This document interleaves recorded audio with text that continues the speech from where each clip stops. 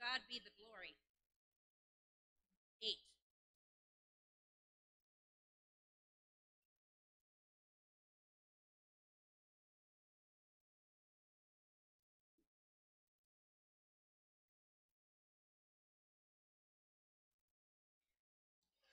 Good morning. Hey, let's all stand up and let's grab our hymn books and turn to page 8. To God be the glory. We'll give you a couple seconds to find it. Page 8. To God be the glory.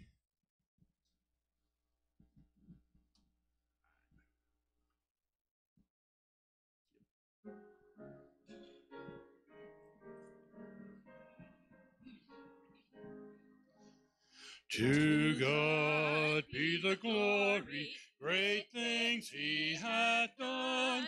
So loved he the world that he gave us his Son, who yielded his life and atonement for sin, and opened the life gate that all may go in.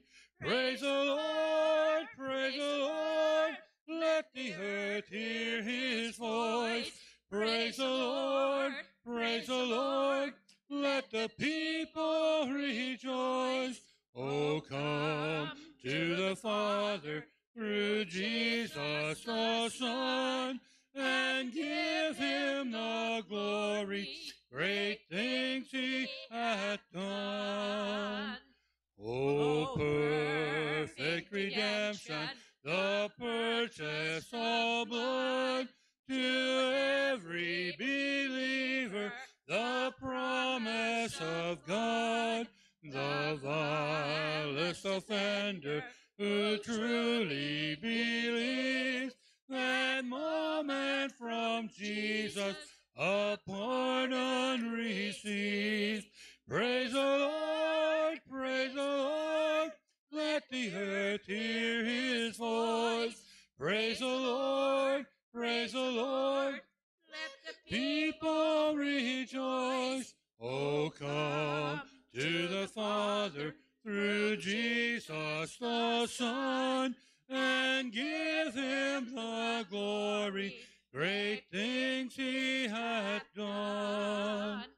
Great things he hath taught us, great things he hath done, and great our rejoicing through Jesus the Son. But pure and higher and greater will be our wonder, our transport, when Jesus we see. Praise the Lord, praise the Lord, let the earth hear his voice. Praise the Lord, praise the Lord, let the people rejoice. Oh, come to the Father through Jesus the Son, and give him the glory, great things he hath done. Would you pray with me? Oh God, we have come to this place, Lord, to lift your name on high, Lord, to praise your name, Lord, to be a blessing to you, Lord, as we gather together in the name of Jesus and in the power of the Spirit. And Lord, thank you that you deign to meet with us, Lord, a bunch of people out in the middle of nowhere, and Lord, you are here, Lord, by your Spirit, Lord. I am never ceased to be amazed, Lord, how it is that you are present with your people when we gather. Lord, thank you. Thank you for meeting with us, Lord. Receive, Lord, our praises to you today, we pray, Lord, that you would be exalted, Lord, that you would be pleased, Lord, with what transpires in this room, Lord, for the next hour, hour and a half, whatever it is, Lord. We just want you to be lifted high, Lord. And as we do that, Lord, we are reminded of our place. Lord, you are the creator. Lord, we are the created ones. And so, Lord, we come cognizant of that, Lord, that you are the sovereign one, Lord, that you are the one who is in control over all things, and we are not. Lord, so many times we try to control what goes on in our world and in our little sphere of influence. And truth be told, Lord, we have trouble controlling ourselves. But thank you, Lord. In spite of all appearances, you are on your throne. We take great comfort in that, Lord, because, Lord, we do get distracted at times and wonder, where is all this going? But, Lord, you have a great story of redemption, Lord, and you are moving that story forward, and it has an incredible ending for those who are in Christ, Lord. And so, Lord, we trust you, Lord. We come again to declare that, Lord, even as we sing these songs, that we trust you, Lord, that you've got this. We don't have to. We commit to following you today, Lord Jesus, to walking in your ways. And, Lord, that is enough for today. Lord, as we begin, we just want to take a moment to get stuff off of our chest, Lord. Because, Lord, as much as we desire to follow you, Jesus, as much as we are committed to doing that, Lord, sometimes we find ourselves off the road and in the ditch. Lord, how does that happen? So, Lord, we're just going to take a moment to confess our sins before you. It's nothing that you don't know, that we've not loved you perfectly. Lord, we have not loved one another perfectly. And so, Lord, we are going to agree with what you already know in these prayers of confession. So, Lord, would you bend your ear our way, Lord, to hear these prayers in these quiet moments.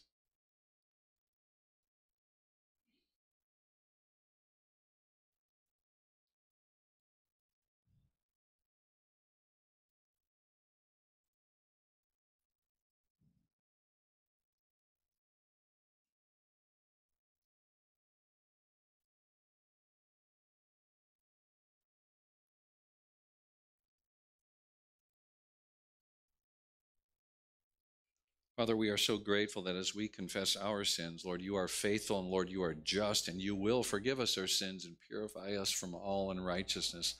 Oh God, you are a good, good Father, and we are loved by you. Lord, today it's Father's Day, and Lord, we celebrate you. Lord, we celebrate you as our Father every day. But Lord, today we kind of turn our attention a little bit to earthly fathers, and Lord, give thanks, Lord, for our earthly fathers.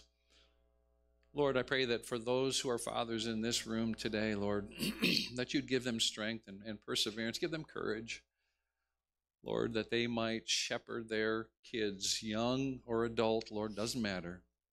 That you would just give them words to speak and wisdom, Lord, to shepherd those lives, Lord, in your ways, Lord. And Lord, some didn't have very good fathers. And Lord, because of that, their view of you is clouded. And so, Lord, I pray today that by your Spirit, you would give them a clearer view of who you are. Lord, that the hurt that they have experienced at the hands of an earthly father, whether living or no longer living, Lord, would not cloud their perception of you. And Lord, you would shine brightly and reveal yourself in even greater ways and show them that you are a good, good Father and that they are dearly loved by you. So, Spirit, would you just rule and reign in this place today? We need you. Oh, Lord, we need you. Every hour, we need you. Thank you that you are up to the task. Praise the Lord, we say, in Jesus' name. Did you say amen with me? Amen. You may be seated. Greg Fisher has a testimony he would like to share with us. So, Greg, if you come join me up front here.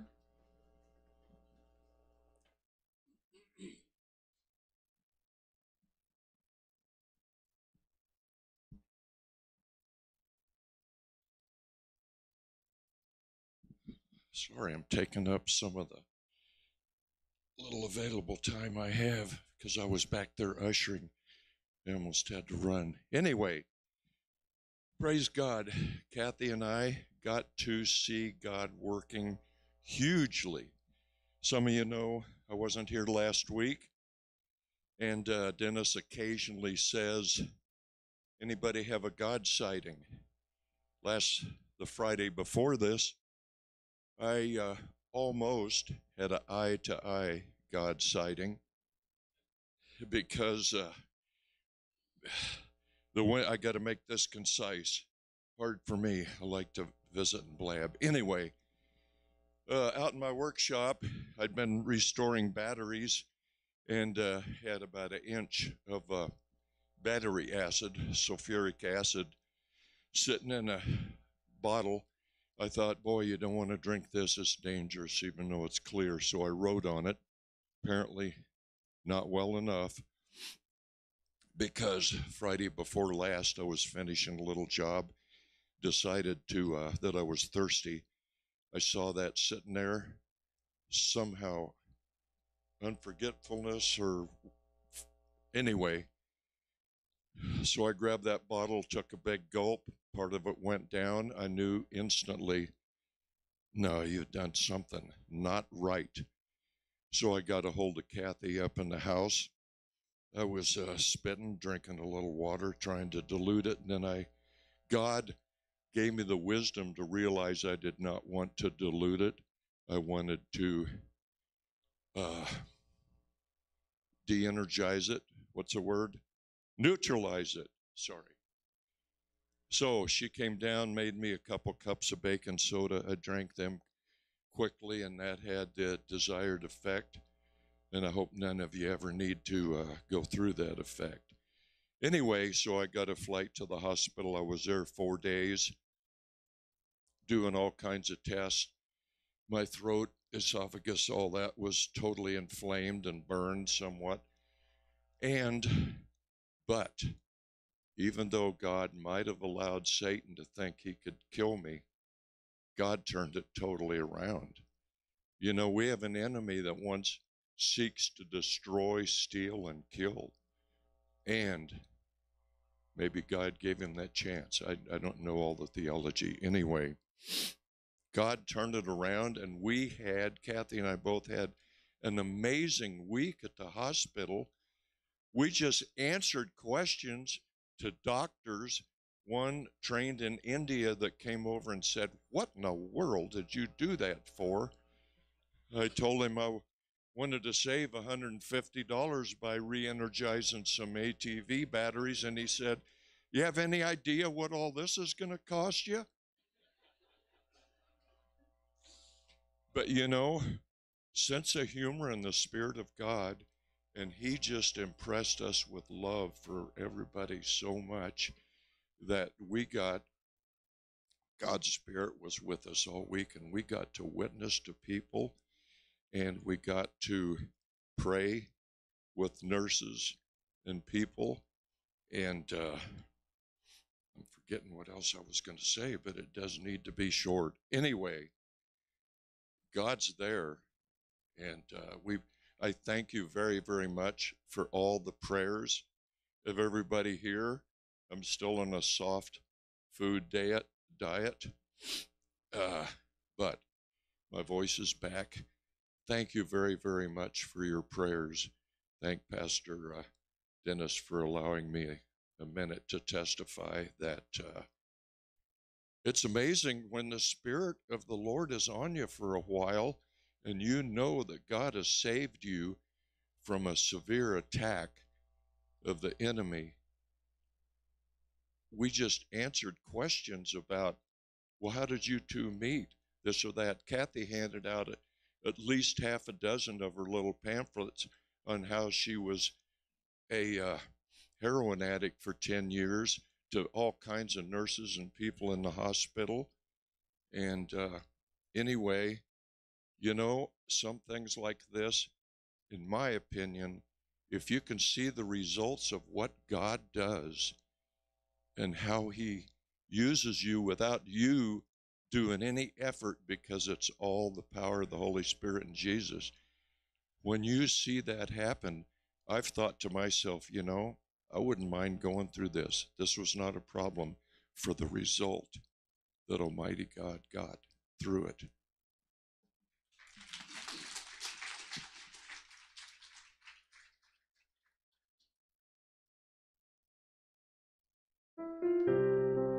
Today is a special day, and it's bigger than we think, because there are many different kinds of fathers, and they all need to be recognized and honored today.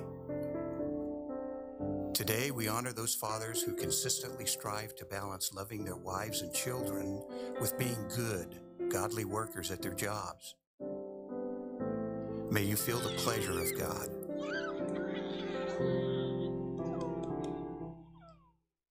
Today, we honor those dads who had poor fathers themselves, but who have committed never to become the father they grew up under. May your children continue to be guarded from any of the hurt you carry. Today, we honor the fathers who are older and who no longer have day-to-day obligations to their own children. May the family gatherings this weekend make you feel like you could do it all over again. Today, we honor the adult children of fathers who were absent. May the God of the fatherless become your father in ways you've only dreamed of. And may you believe with your whole heart that his leaving wasn't your fault. Today, we honor men who have no children of their own, but who father younger men as mentors and guides.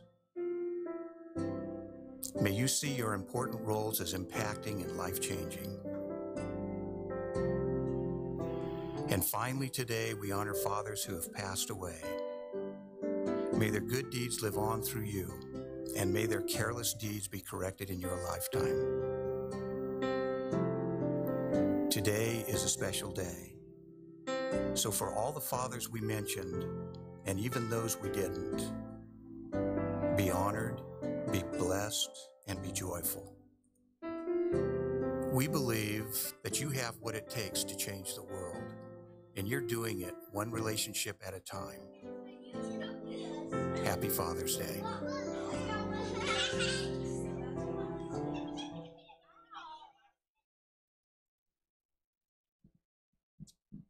Happy Father's Day to you guys. Now, God gave me the privilege of having 3 daughters, and I just praise him for that.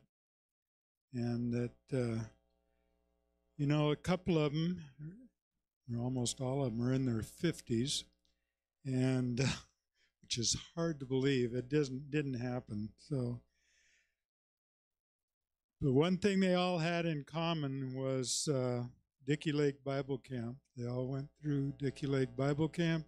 They all served at Dickey Lake Bible Camp. And it is an important place, and it's just down the road. And we could use some counselors out there, some helpers, anything that you can do. I'm sure Zach would be happy to have you out there for a while, a day or a week or whatever you can spare. Just see Zach if you have any questions or anything about that. And then there's a online application that needs to be filled out. But if you got questions, see Zach. There's a list of the camps and retreats in the bulletin. A lot of grandparents scholarship their kids to the camp out there, and that's a good way to get kids out there. If you know of any other children in the community that would like to go to camp, please get them registered out there, or at least give Zach their names and get them out there, because it's a great time, and a great time for the Lord to work in their lives. I've got a blood drive here at the church on the 25th of July. There's this, you can go online and make an appointment, so you don't have to sit around and watch the blood dripping on the floor and stuff like that. So if you would like to, or you can, give blood, get a hold of the people and get an appointment. Baptisms are happening the 4th of September out at the Bible camp. Just know that the lake is at its maximum temperature at that time, so there's no problem with jumping in. And it's a good time out there when we have this baptism services and stuff. It's a great time. Okay, if we could have the ushers come forward. Let's go ahead and pray as the ushers are coming. Father, we just thank you today for being our Father, knowing us intimately and personally, Lord, and us, you. We just thank you for that. We thank you that we have this opportunity to give back to you, and just pray that you bless it and use it to your glory. In Jesus' name, amen.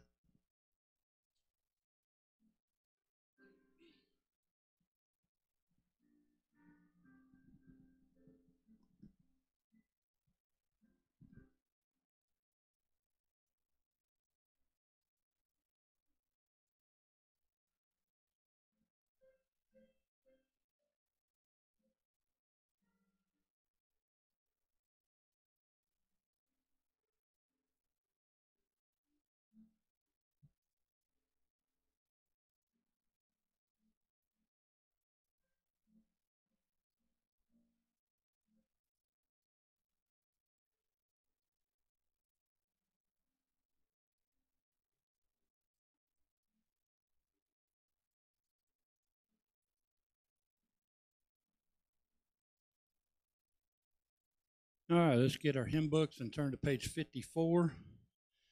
You notice we got a couple of new ladies up here singing. So Miss Holly and Miss Sue, they came up and joined me this morning, so I'm glad to have them up here.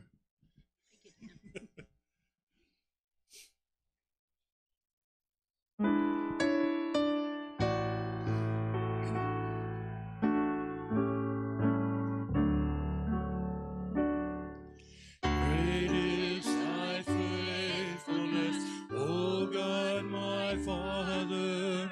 There is no shadow of turning with thee. Thou changest not, thy compassions, they fail not. As thou hast been, thou forever wilt be. Great is thy faithfulness, great is thy faithfulness. Morning by morning, new mercies I see. All I have needed, thy hand hath provided. Great is thy faithfulness, Lord, unto me. Summer and winter and springtime and harvest, sun, moon, and stars in their courses above, join with all nature in manifold witness to thy great faithfulness, mercy, and love. Great is thy faithfulness, great is thy faithfulness. Morning by morning, new mercies I see. All I have needed, thy hand hath provided. Great is thy faithfulness, Lord, unto me. Pardon for sin and a peace that endureth, thine own dear presence to cheer and to guide, strength for today and bright hope for tomorrow, blessings all mine with 10,000 beside. Great is thy faithfulness, great is thy faithfulness. Morning by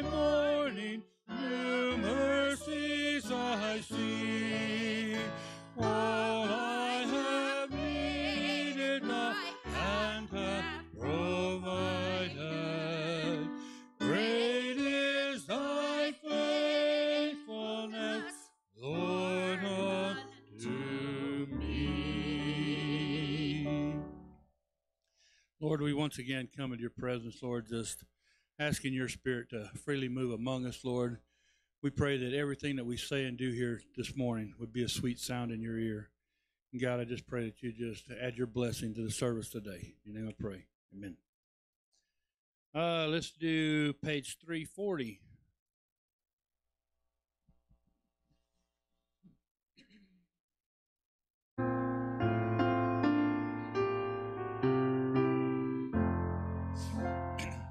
My hope is built on nothing less than Jesus' blood and righteousness.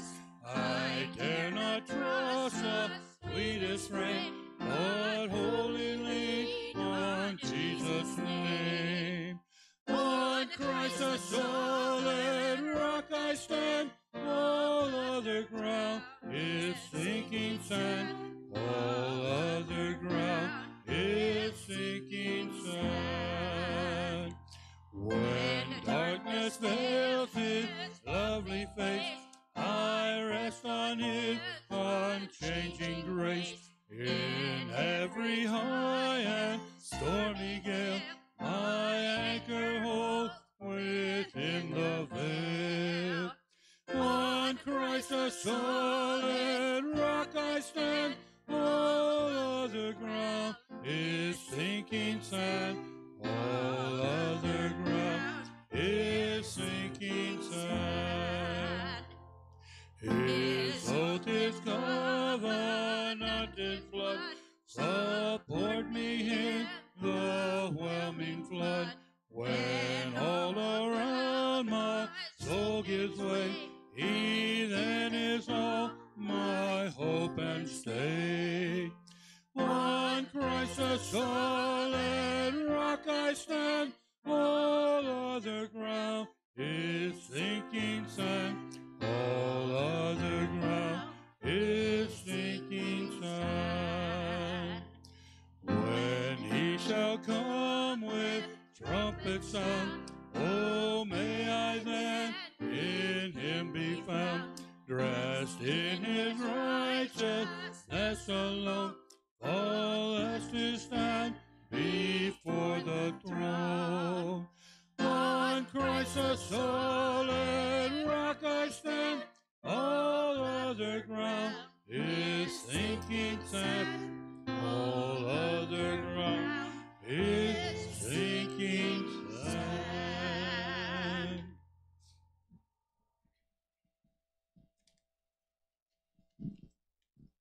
So the scripture this morning is Hebrews 4:11 through 16. It says, therefore let us be diligent to enter that rest, that no one will fall through following the same example of disobedience. For the word of God is living and active and sharper than any two-edged sword, and piercing as far as the division of soul and spirit, of both joints and marrow, and able to judge the thoughts and intentions of the heart. And there is no creature hidden from his sight, but all things are open and laid bare to the eyes of him with whom we have to do. Therefore, since we have a great high priest who has passed through the heavens, Jesus, the Son of God, let us hold fast our confession. For we do not have a high priest who cannot sympathize with our weaknesses, but one who has been tempted in all things as we are, yet without sin. Therefore, let us draw near with confidence to the throne of grace, so that we may receive mercy and find grace to help in time of need. So let's turn to page 16.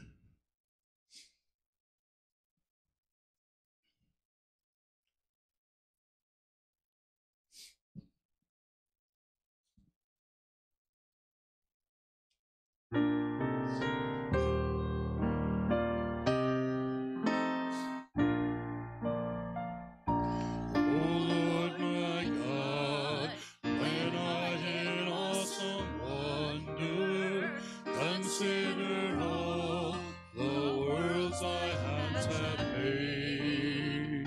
I see the stars, I hear the rolling thunder, thy power throughout the universe displayed.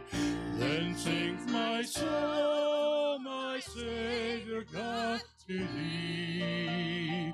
How great thou art!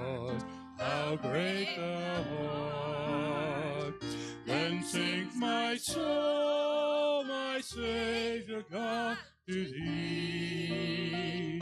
How great thou art, how great thou art.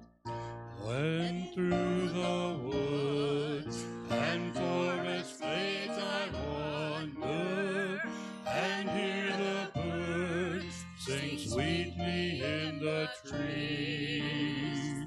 When I look down from lofty mountain grandeur, and hear the brook, and feel the gentle breeze, sings my soul, my Savior God, to thee. How great thou art, how great thou art. Then sings my soul, my Savior God, to thee. How great thou art, how great thou art. And when I think that God his Son not sparing sent him to die, I scarce can take it in, that on the cross my burden gladly bearing, he bled and died to take away my sin. Then sings my soul, my Savior God, to thee. How great thou art, how great thou art. Then sings my soul, my Savior God, to thee. How great thou art, how great thou art. When Christ shall come with shouts of acclamation and take me home, what joy shall fill my heart. Then I shall bow in humble adoration and there proclaim, my God, how great thou art. Then sings my soul, my Savior God, to thee. How great thou art, how great thou art. Then sings my soul, my Savior God, to thee.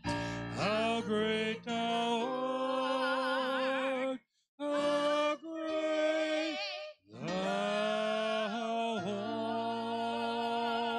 art. Maybe you can just tell God how great he is. Just tell God, thank you, Lord. We love you, Lord. Thank you. What you've done, Jesus.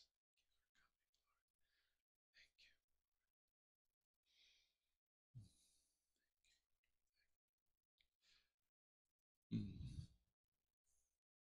you. God, you are so great. You can change the destiny of a person, Lord. We are born with a default setting. We are going to hell, to condemnation. And yet, Lord, you sent your own Son on a rescue mission. That's how great you are, to die for sinners like us, that our destiny could be changed from eternal condemnation to eternal life in and through Christ Jesus our Lord. Thank you. Thank you for what you have done, Lord. We couldn't possibly save ourselves. Only you could save us. We thank you that you have done that and set us on the right path. Thank you that you've given us your Spirit to be our compass, to guide us and to lead us and to pray for us. You're a great God. We love you and give thanks in Jesus' name. Amen. You may be seated.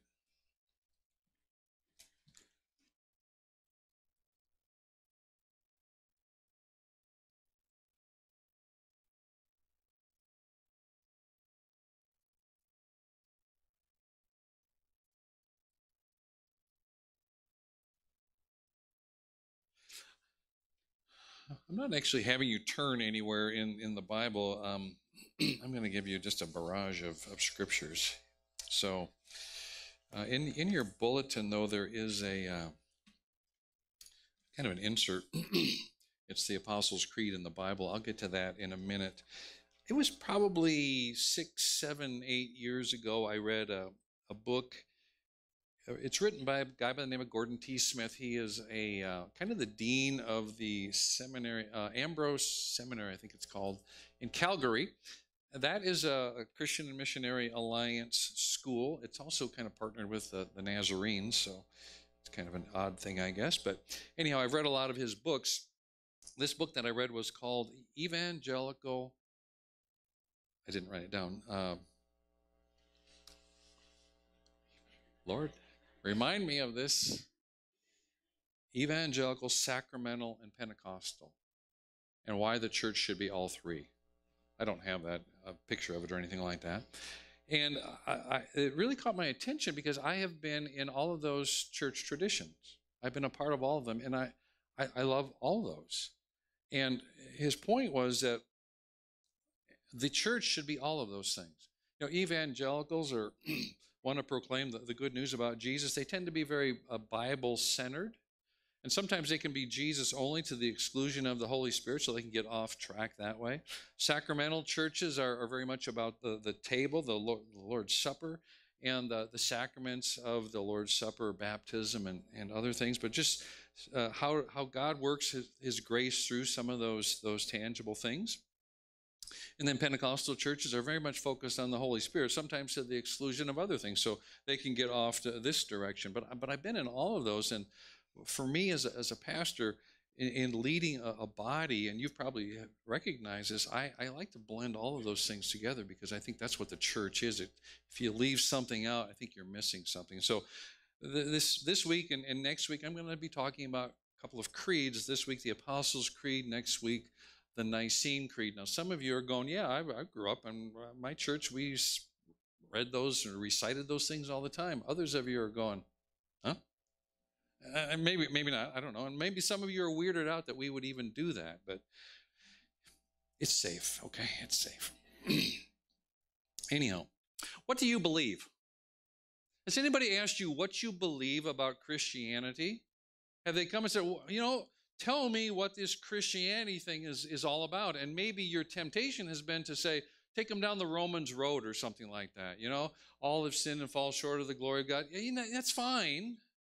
But your evangelicalism may be showing a little bit there. But it's not a bad thing. Man. But you know, if you've never really thought about what it is you believe as a Christian, it's pretty hard to maybe tell somebody else what you really believe about Christianity and what Christians have believed really for millennia. And the other thing is, do you believe rightly? Which implies that you can believe wrongly, which you can believe wrongly. That's known as heterodoxy or heresy, particularly if you start pushing that. And the problem with that is that your actions follow what you believe. I was just interviewing me and Jim Davey, our sister church in Kalispell. He and I are on the Licensing, Ordination, and Consecration Council for the Rocky Mountain District. And yesterday we were interviewing a guy who would like to come back into the Alliance. He had been part of a church plant, and he left because they went off the rails in terms of theology. They were starting to promote things that were not orthodox, because that's what right belief is, orthodoxy. And so there is a danger of getting off the rails. And Christian orthodoxy is really what the church has believed for millennia, the very foundational things. Now, orthodoxy does not mean that we cannot have different opinions about disputable matters.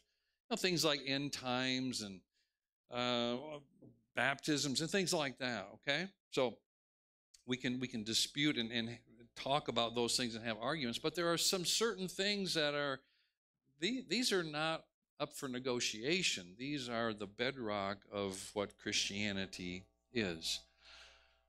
In the first century church, and in the first century church, there was heresy. There was wrong beliefs. There was wrong thinking. One of the heresies was something called Ebionism, and it was promoted by a group. They were a Jewish Christian group called the Ebionites, and they believed that Jesus was a mere man. Okay?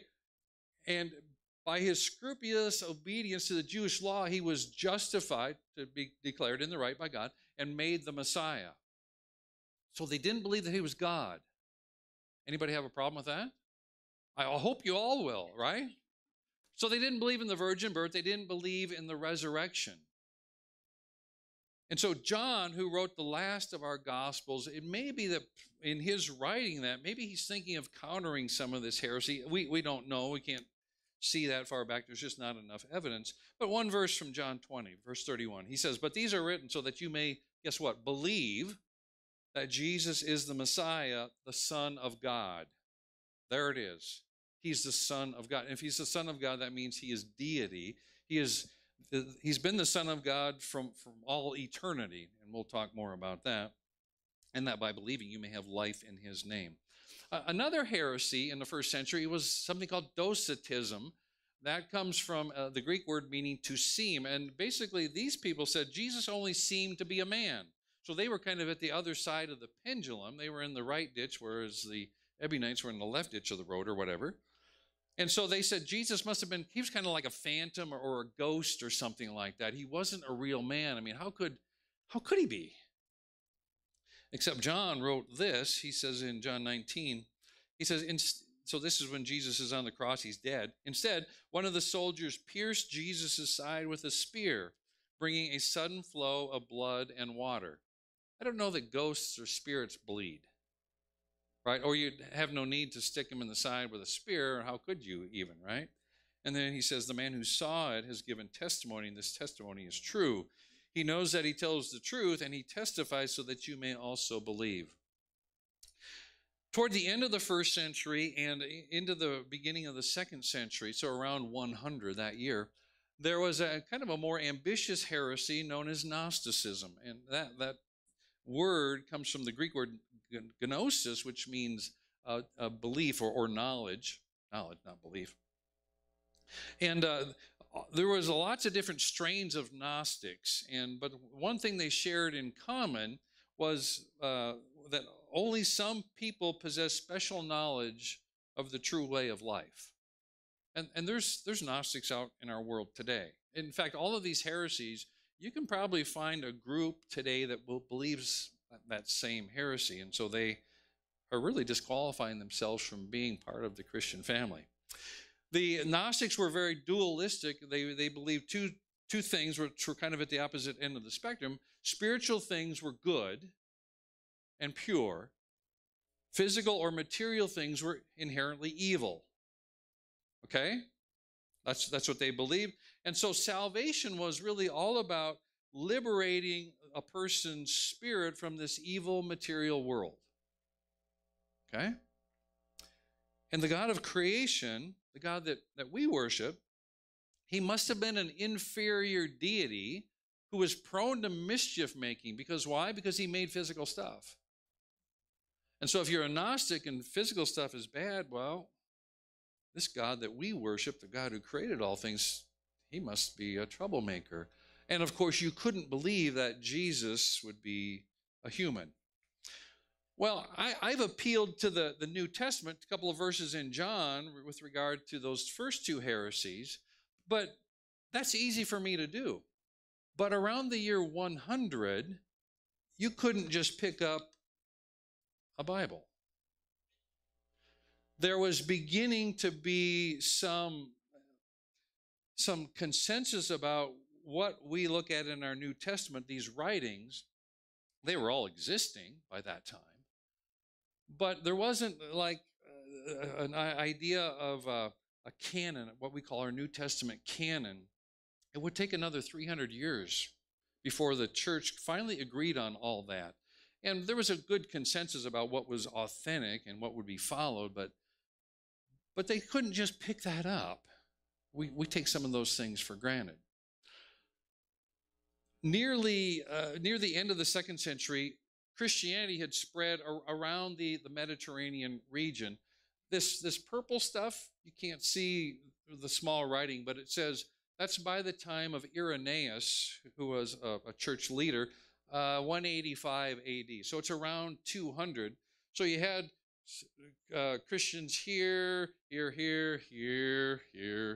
at Rome. And in those regions, you had somebody who oversaw multiple churches. That person was a bishop. And so there was a bishop of Carthage, bishop of Alexandria, bishop of Antioch, Ephesus, a bishop in Rome. There was more than that, but those are some of the major ones. Interesting what happened in the Roman church, that they began to put together a creed. And a creed is, this is what we believe. And we know that is the old Roman creed. It was probably assembled around 140, and it was for baptismal candidates. So if you were going to be baptized, you had to agree and profess this old Roman creed. And I wonder if we might do that together aloud. I believe in God Almighty and in Jesus Christ, his only Son, our Lord, who was born of the Holy Spirit and the Virgin Mary, who was crucified under Pontius Pilate and was buried, and the third day rose from the dead, who ascended into heaven and sits on the right hand of the Father, whence he comes to judge the living and the dead, and in the Holy Ghost, the Holy Church, the remission of sins, the resurrection of the flesh, the life everlasting. So a creed like that is really a summary of basic Christian beliefs, Orthodox beliefs. This is what we believe, and this is the things that the church has really believed from the beginning. You might call it a statement of faith. Roll the clock ahead, maybe another 100 years or something like that, and this old Roman creed, really it was kind of the bones for what became known as the Apostles' Creed. So it was added to, and it wasn't that the apostles wrote it, but it was based upon the teaching of the apostles. It wasn't Holy Scripture, inspired Scripture, but it was taken from Holy Scripture, oftentimes word for word from the Scripture. And it was used by the church that says, this is what we believe. And baptismal candidates would have to agree to that and confess that. But it also served as a measuring stick, so to speak, so you could detect heresy. So you could easily detect, this is wrong teaching. And it was put together in a fairly memorable way so that you could, oh, okay, I can memorize this and spew it out. There's a danger in that, but nevertheless, what I want us to do is I want us to take a look at all the pieces of the Apostles' Creed. Some of you have memorized this. How many of you have memorized the Apostles' Creed ever? You were in that kind of a church tradition. Yeah, me too. Me too. So we're going to look at it line by line, as I say, and we're going to look at some scripture. And the handout that was in the bulletin, it's got the Apostles' Creed in the left column, and then a whole bunch of scripture references. I found this thing online, and I went through all the scripture references and added some, took some out because I didn't think they really supported what they were saying. But anyhow, so that is for your enjoyment and your home study. So the first line is, I believe in God the Father Almighty, which sounds kind of like the old Roman creed sounded. God the Father. If God is a father, it implies that there is what? A son, right? And Peter declares this in his first letter. He says, praise be to the God and Father of our Lord Jesus Christ. God has always, eternally, he has been the Father. Eternally. There was never a time when he was not the Father, like there was never a time when Jesus was not the Son. We need to understand that. But he is God the Father. He is almighty. Means he's omnipotent, right? He is all-powerful. He can do all things, and we see that throughout the Scriptures. One that I picked up here is when Jesus was telling the disciples, he says, it's hard for a rich man to enter the kingdom of heaven. It's like as hard as it is to get a camel through the eye of a needle. And the disciples say, we're toast, man. We're toast. And Jesus looked at them and said, With man, this is impossible, but with God, all things are possible. All things are possible. The Creed declares that God, the Father, is the creator of heaven and earth. We know that from the beginning, right? In the beginning, what? God created the heavens and the earth, Genesis 1:1. And we see people declaring, particularly in the Psalms, that God had created all things. We understand that. The apostles in Acts chapter 4, they said the same thing in their prayer to God. They said, Sovereign Lord, you made the heavens and the earth and the sea and everything in them. It was standard Christian belief that God created everything. God made it all. Paul in Romans chapter 1, what does he say about the creation? I don't have this verse up there, but the creation testifies that God is. The creation, you look around and it screams that there is a God, an intelligent designer who created all this stuff. It didn't just happen. Then the creed shifts to the second person of the Godhead. Now, when I say second person, is that a derogatory term? Does that mean Jesus is subordinate to the Father? That would be heresy, actually. The term second member of the Godhead and third member for the Holy Spirit, that came a guy by the name of Justin Martyr. I think he was in the 2nd century. He came up with that terminology. It doesn't mean that anybody is any better or any greater in the Godhead. They're all, and we'll talk about this more next week, but they are all the same stuff. Ousios, substance, essence. I believe in Jesus Christ, his only Son. Christ is not Jesus' last name. Did you know that? Right? That's the Greek word. It means anointed one. It's the same as the Hebrew word Mashiach, which is Messiah, and transliterated into English. And that means that Jesus is the anointed one. He is the King of the Jews. That's what that Christ, that title means. He is the only Son. Better, he's the only begotten Son. More on this next week. He's the only begotten Son of the Father. But he is, again, there was never a time when Jesus was not the Son. He is eternally begotten of the Father. When Jesus asked the disciples one day in Matthew 16, he says, you know, who are people saying that I am? Jesus is trying to get a pulse on what's going on out there in the Jewish community. And then he says to the disciples, who do you guys say that I am? And what does Peter say?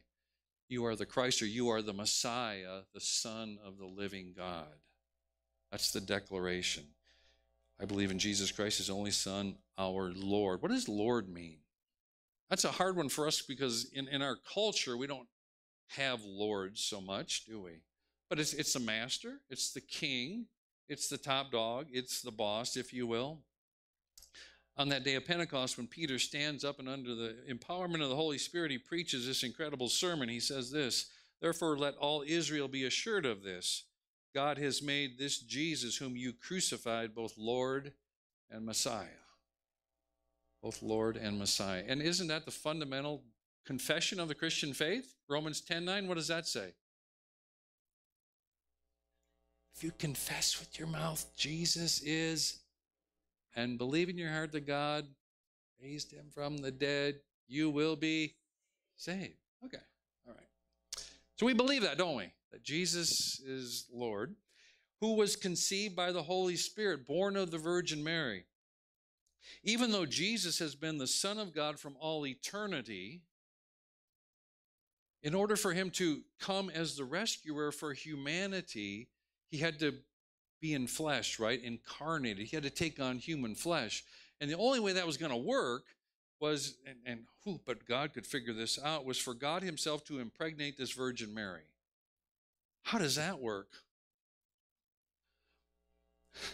I can't explain it, but I do know this, that the God who created all things, is anything impossible for him? Yeah, small potatoes for him.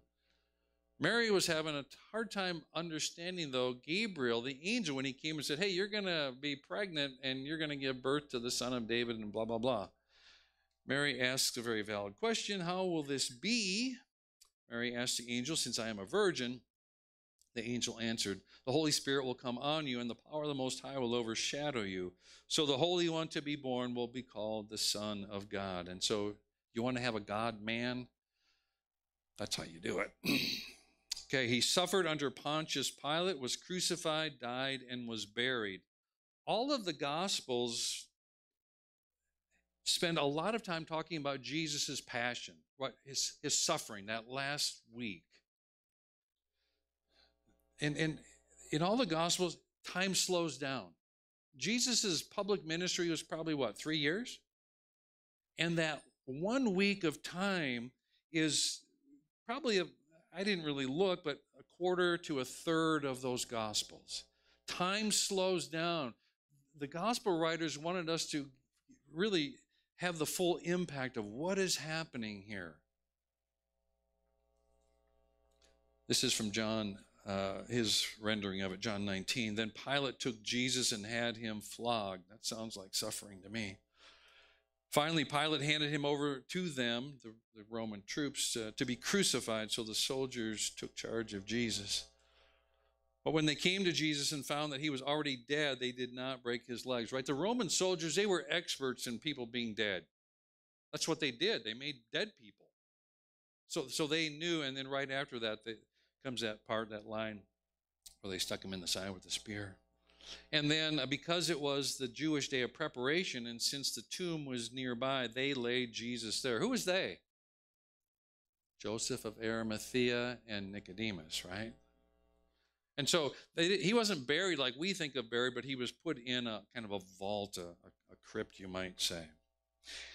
Now, then it says, he descended to the dead. Now, this is the only disputed line of the creed, I would say.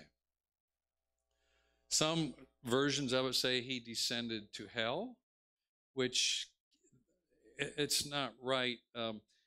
In Hebrew, Sheol, if you look in the Psalms, you'll see Sheol is there a lot. That's the place of the dead. It's kind of the waiting place of the dead, waiting for the final judgment. The Greek rendering of that is Hades. Hell is the lake of fire in Revelation 20. So the idea is that Jesus descended to the dead, and some church traditions, the Saturday between Good Friday and Easter Sunday is Holy Saturday. And in church tradition, and many Christian traditions believe this, that Jesus went and he preached the gospel to those faithful Jews who were in this holding pen, Sheol, so that they could come to faith in him. And it kind of fits with a number of passages, although there's no passage in the Bible that directly says this exactly. But in Romans 3:25, it says that God, why can't I remember this? It's I know, but some of the sin, I know, but somewhere it's in here too, that God left the sins committed beforehand unpunished. And so the idea is that those sins that were committed by the faithful Jews, they were unpunished, waiting for Jesus to go make this proclamation. So there's verses that kind of hint at this, like 1 Peter 3. For Christ also suffered once for sins, the righteous for the unrighteous, to bring you to God. He was put to death in the body, but made alive in the spirit. And being made alive, he went and made proclamation to the imprisoned spirits. And then it continues, to those who were disobedient long ago when God waited patiently in the days of Noah. So that would seem like, okay, he went and preached to those in the days of Noah. Peter has more to say about it in chapter 4 of his first letter. He says, for this is the reason the gospel was preached even to those who are now dead, so that they might be judged according to human standards in regard to the body, but live according to God in regard to the spirit. You know, you could read that, though, that he preached to those who are now dead, that when they were alive, they received the gospel message, but now they are dead. So people are divided on this. Interpreters are not sure. And in fact, when I was in the Methodist church where I learned this creed, it didn't have that line. Anybody else a Methodist at one time? Yeah. So that's a new line, right? Clyde and Cheryl, do the Methodists have that line in there now? No, they still don't, do they? Yeah. Okay, so it's disputed. But this one is not disputed. On the third day, he rose again. Jesus' resurrection is the foundation of our Christian hope, right? Jesus is alive today. He conquered death. He came out of the tomb on the third day. Here's Luke's account of it. Well, it's actually the angels speaking to the women who were at the tomb. In their fright, the women bowed down with their faces to the ground, but the men said to them, "Why do you look for the living among the dead? He is not here, he is risen. Remember how he told you while he was still with you in Galilee. The Son of Man must be delivered over to the hands of sinners, be crucified, and on the third day be raised again." Then they remembered his words. And then Paul in 1 Corinthians, he's confronting heresy because they say, well, the dead aren't raised. That's stupid. And he says, if Christ has not been raised, your faith is futile. You are still in your sins. A couple verses later, he says, but Christ has indeed been raised from the dead, the first fruits of those who have fallen asleep. Then he ascended into heaven. Right, the ascension. And it seems like we don't talk about the ascension a lot in Protestantism, it seems like, but it's very much a real thing, and it's an important part of where Jesus resides today, which is the next line. But Luke records it in the very last chapter of Luke's gospel, and then in the first chapter of his writing, the book of Acts. This is from Luke 24. When he, that would be Jesus, had led them, which would be the disciples, out to the vicinity of Bethany, he lifted up his hands and blessed them. While he was blessing them, he left them and was taken up into heaven. And sits at the right hand of God the Father Almighty. Jesus is enthroned at the Father's right hand, isn't he? What does he do there? He is ruling and reigning today. Paul talks about that in Romans chapter 8. And this is from Acts 7, which is Stephen sees him. See, Jesus is still embodied as he is at the Father's right hand. Stephen sees Jesus. But Stephen, full of the Holy Spirit, looked up to heaven and saw the glory of God and Jesus standing at the right hand of God. Look, he said, I see heaven opened and the Son of Man standing at the right hand of God. And he will come to judge the living and the dead, or what was the old King James? The quick and the dead? Do you feel quick? John, do you feel quick today?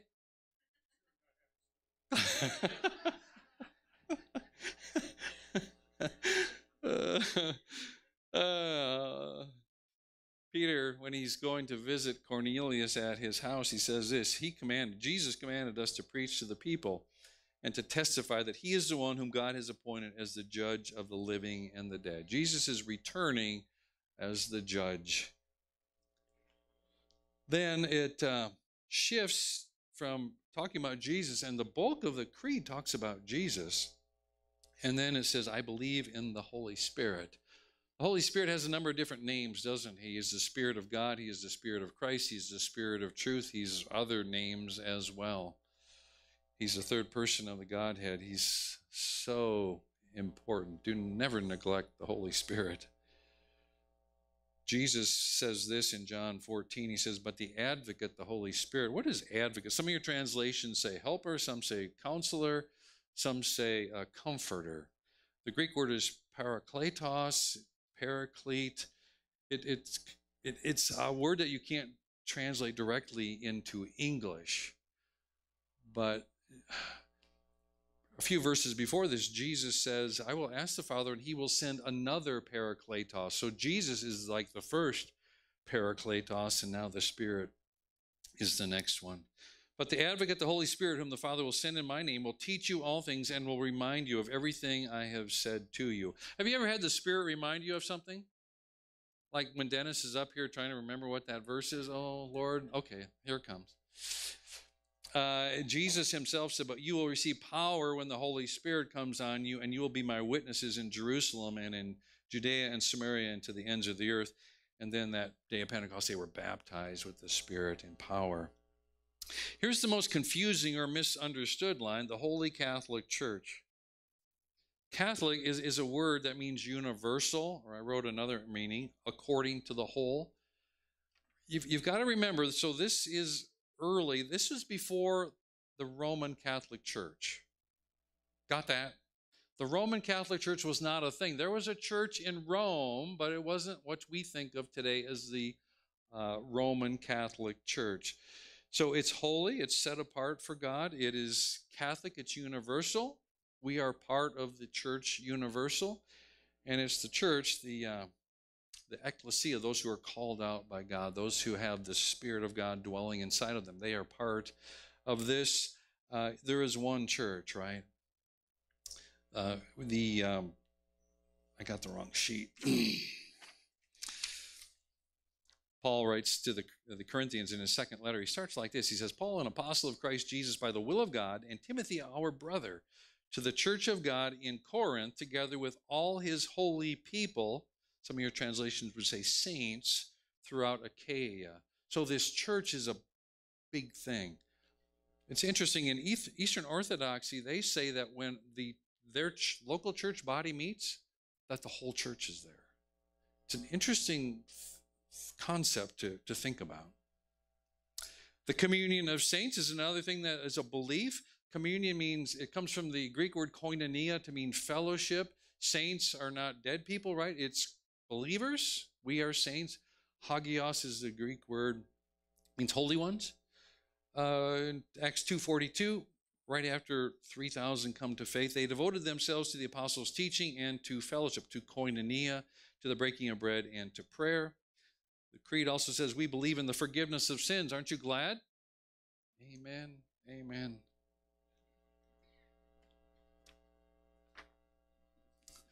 I was going to go off on a side note, but I'm not going to. Jesus was the final sacrifice for sin, right? He is sin offering.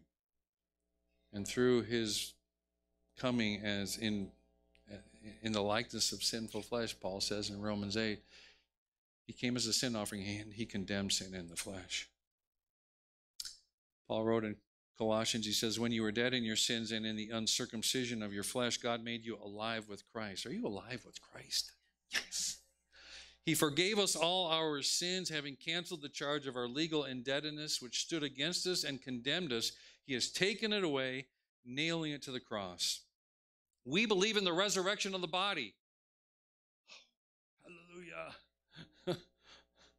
This is our resurrection. Those who, the faithful in Christ, will be raised to what? To life. All will be raised. John chapter 5, and go to Revelation 20 as well. All the dead will be raised, but those who are raised who are in Christ will be raised to eternal life. Paul says this in 1 Corinthians 15, which is the resurrection chapter. He says, for since death came through a man, the resurrection of the dead comes also through a man. For as in Adam all die, so in Christ all will be made alive, but each in turn. Christ, the first fruits, then when he comes, those who belong to him. And do you believe in the life everlasting? Amen. Amen. And that life everlasting, that life eternal, which is the life of the age to come, it begins when? Today, when you trust in Jesus. You are new creations in Christ. The new creation has begun in you when the Spirit is indwelling you. John put it like this, and this is the testimony. God has given us eternal life, and this life is in his Son. Whoever has the Son has life. Whoever does not have the Son of God does not have life. You know, we are part of a free church tradition. That means you don't have to tithe. No, I'm kidding. Yeah. We are part of a free church tradition as part of the Christian and Missionary Alliance, and there's a lot of Protestant traditions that are free church, and that means they don't subscribe to the early church councils. And I'll talk about some of those councils next week. But and so in free churches, oftentimes they will never recite a creed because they say, well, that's not Scripture. Hopefully, maybe you are convinced that the creed came from Scripture. And in fact, most of it is just a quote right from Scripture, but it is a concise summary of what Scripture says. And maybe some of you are not convinced, but the problem is some of us in our free church tradition, we can do this and look down on those. Oh, we don't do that. We could have the Bible. It's from the Bible. You know what we have? We have a statement of faith. Guess what a statement of faith is? A creed. If you go online, cmalliance.org, the Alliance Statement of Faith, what the Alliance believes about God. And what does the Alliance believe? There is one God who is infinitely perfect, existing eternally in three persons, Father, Son, and Holy Spirit. Jesus Christ is the true God and the true man. He was conceived by the Holy Spirit and born of the Virgin Mary. Where have I heard that before? The Holy Spirit is a divine person, and so on. It's not that we don't have creeds. We do have a creed.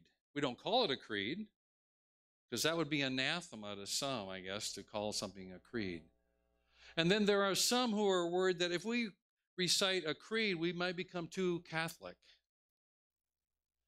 Would it be a bad thing to join with every Christian church tradition, whether it's Protestant, whether it's Roman Catholic, whether it would be Eastern Orthodox, and agree that these are the things that we believe? This is what makes us a body of believers. This is what makes us Christian.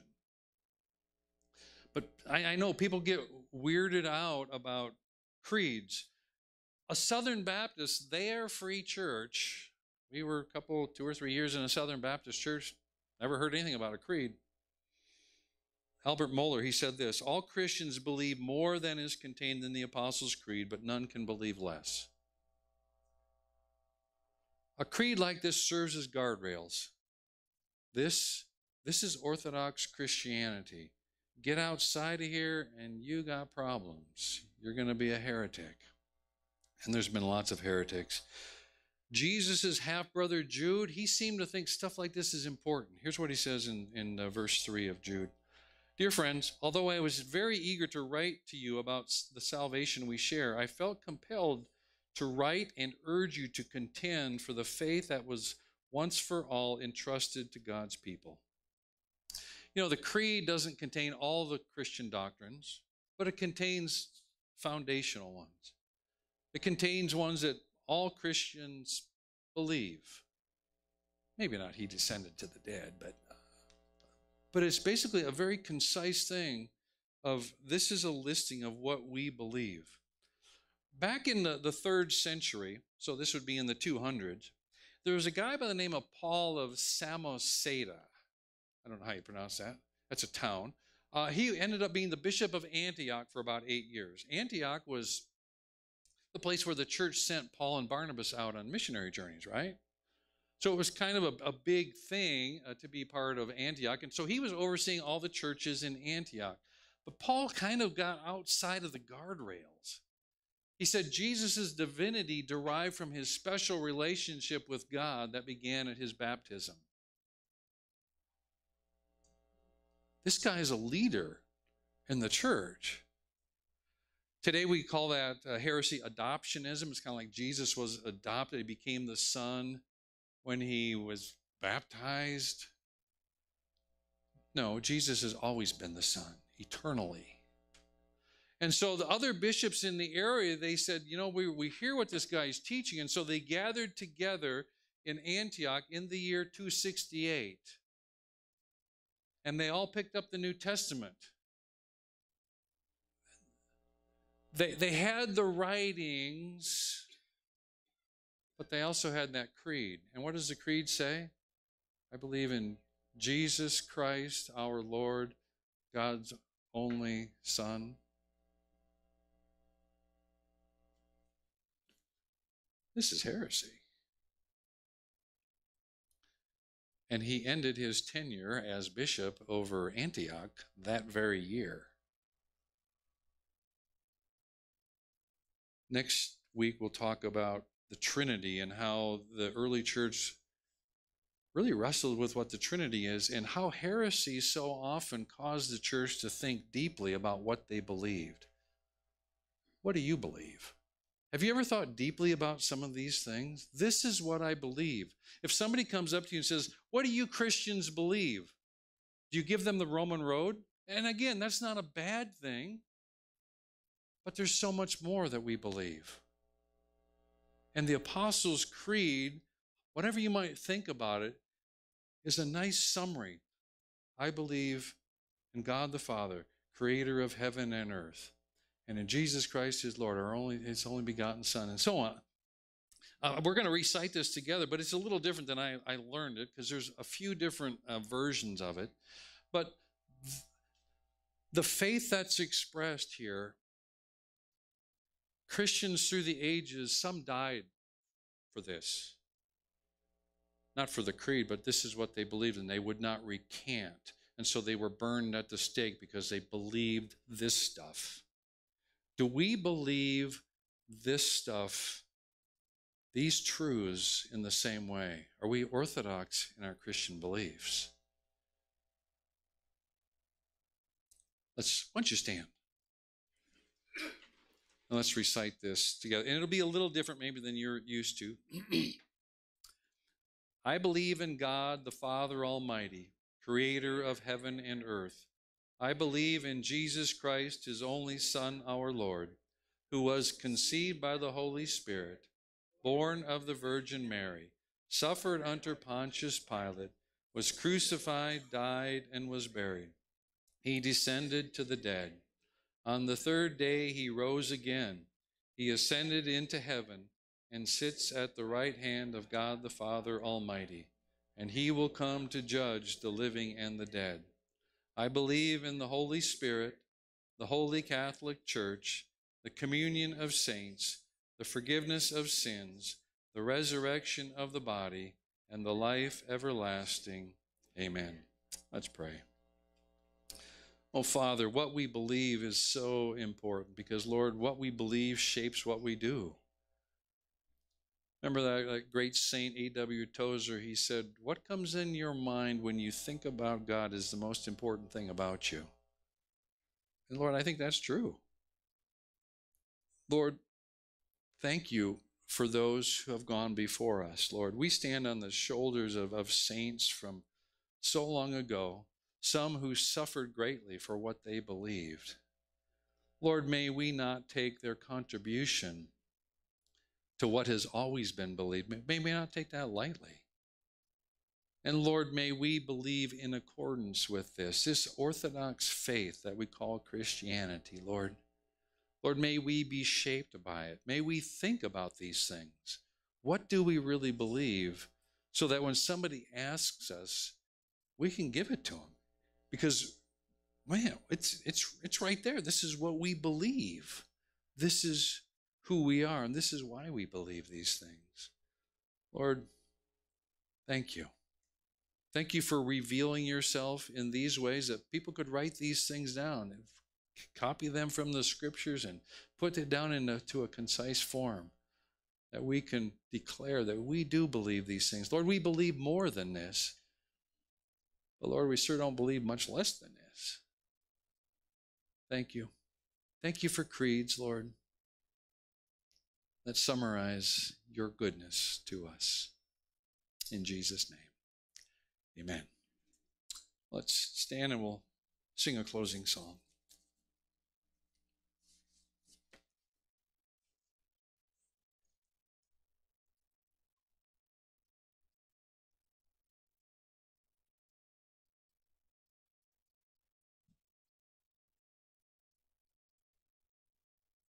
Yeah, it's page 133 in your hymn book.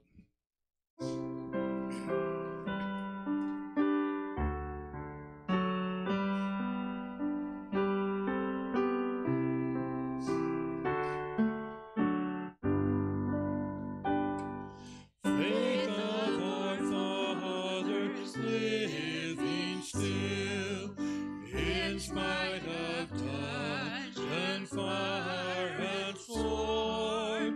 Oh, how our hearts beat high with joy whenever we hear that glorious word.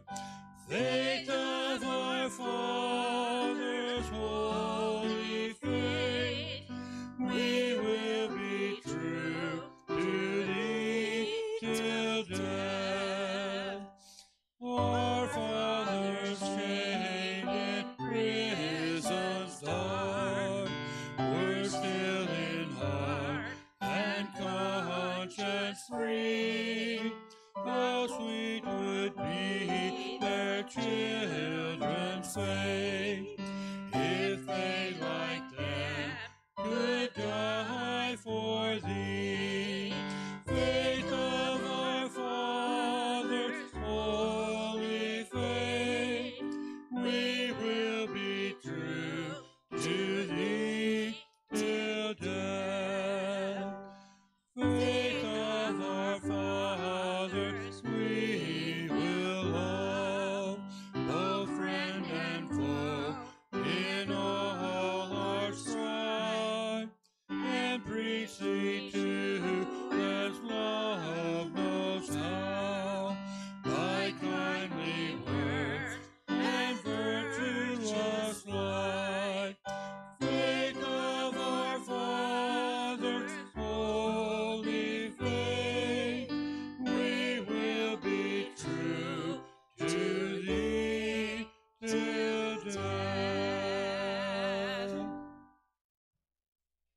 Where's Tom? Tom, do you have something today?